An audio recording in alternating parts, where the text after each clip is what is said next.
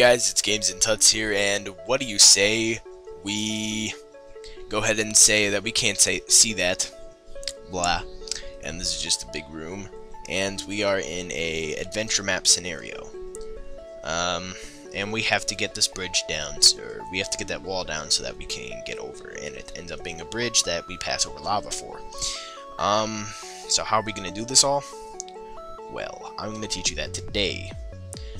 Without any huge contraptions where you have to dig out the water and do whatever so that it goes the other way when you hit a lever. That's actually not a huge contraption, but I'm just saying. We're going to go ahead and use something that EthosLab pointed out in his water tutorial on reeds. So I'm going to have to do this pretty quick here. I'm going to place water and then place that. There we go. Okay. So, reed can only be planted next to water, but once the water is removed, the reed will stay until a block next to it updates, right adjacent to the reed. So we can delete this block, and then the water's behind there, and the lever is right behind this block, so that will cause this block to update, and this reed to break and fall, causing this gravel to fall down, and the water to come out. The water will look for the shortest way down, so it'll take this and not spread all over the place. It'll take this, run through here. It was a little short and it stopped right before that. I don't know why. 1, 2, 3, 4, 5, 6. Okay, I do.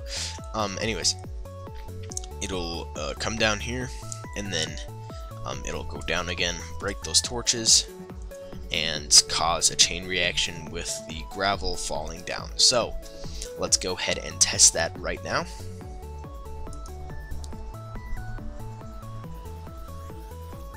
And there it is, just enough to walk through, and then a bridge over lava. So I hope this taught you a little basic stuff about adventure maps if you're trying to make one or something. And sorry for any lag that happens during the video. I really don't have that great of a computer.